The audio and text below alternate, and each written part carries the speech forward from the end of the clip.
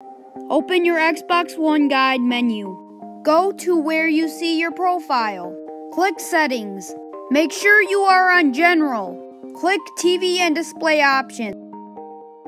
Click Video and Fidelity Overscan. After you've done that, go to Overrides.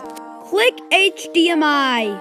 After you've done that, now you can go over to Color Depth and Video Fidelity. Select the highest option. I have 36 bits on my TV. After you're done with that, go to Color Space, and you're welcome to change it to PCRBG. This will make your TV more black and darker colors of blacks. This will really improve in-game shadow textures. What you can do after you've been on HDMI, you will start out at 640 by 480.